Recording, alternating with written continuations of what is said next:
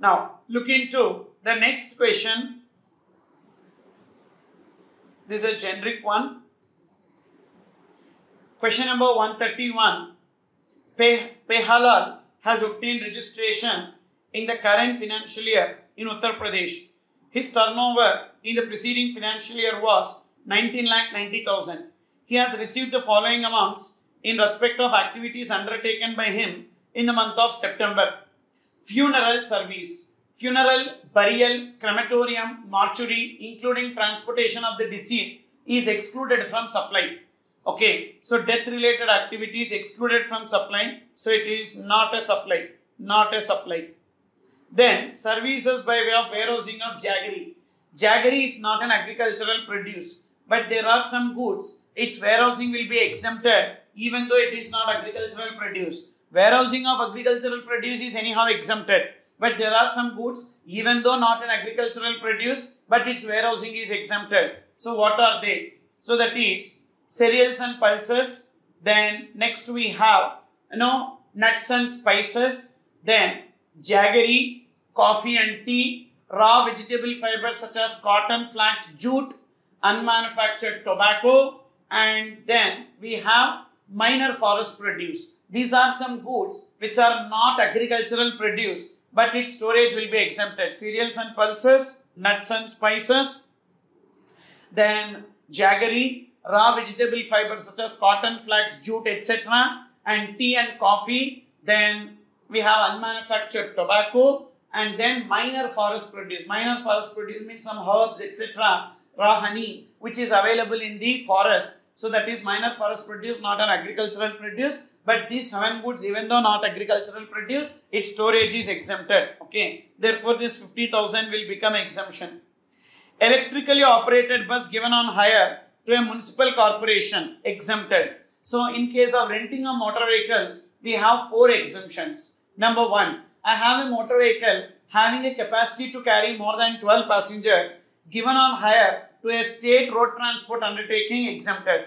Number 2, I have an electric vehicle. That electric vehicle having a capacity more than 12 passengers given on hire to a local authority, exempted. I have a motor vehicle that can carry goods, lorry, truck, etc. given on rent to a GTA, exempted. Then I have a motor vehicle, so that I am giving on rent to a person who is providing transportation services to education institution, providing education up to 12th standard. Okay, so then that rent received will be exempted. These are the 4 cases. In this, electric motor vehicle given on rent to a local authority and bus, definitely capacity more than 12 passengers. Therefore, it is exempted. Then, services provided to recognized sports body as commentator. So, only 5 people providing service to recognized sports body is exempted. Number 1, player, referee, umpire, coach, team manager. These 5 people providing services to recognized sports body in relation to an event organized by them is only exempted. But commentator, pitch curator, technical experts, selectors, other people providing services to recognized sports body is not exempted. That will be taxable.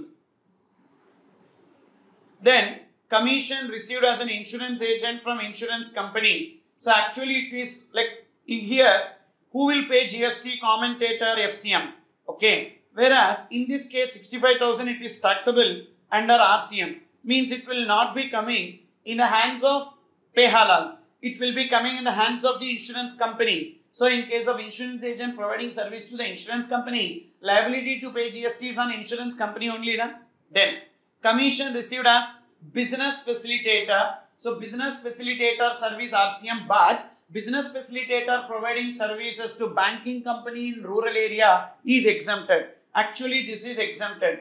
So, business facilitator providing services to a banking company in rural area is exempted. But here it is rural area or urban area. That is urban area, which means it will be taxable under RCM. Then who will pay GST? That banking company will pay GST. It will not be taxable in the hands of Pehalal.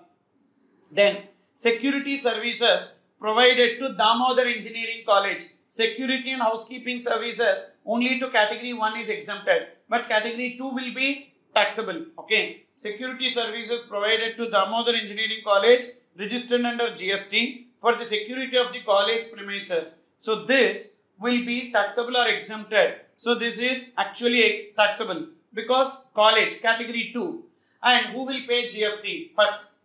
So security agency service supplier should be other than body corporate to come under RCM. Yes. So service provider is other than body corporate. And recipient should be registered. So is recipient registered under GST? Yes. So it will come under RCM. Again, it will not be taxable in the hands of pay halal. It will be taxable under RCM in the hands of recipient.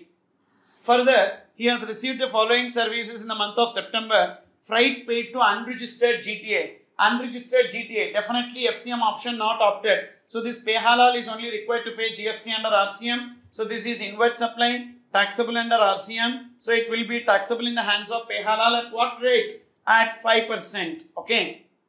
Then legal advice received from Messrs. Kanun Associates.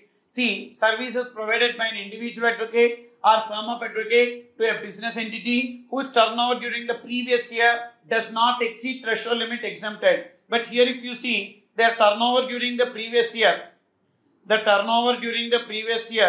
does not exceed threshold limit. As their turnover during the previous year does not exceed threshold limit, so this will be exempted. So in the absence of information, I told you the threshold limit for registration is 20 lakhs. So therefore it will become exempted. So this freight paid under GTA alone will be taxable. Okay. So now what we need to take? 2 lakhs will be taxable under FCM.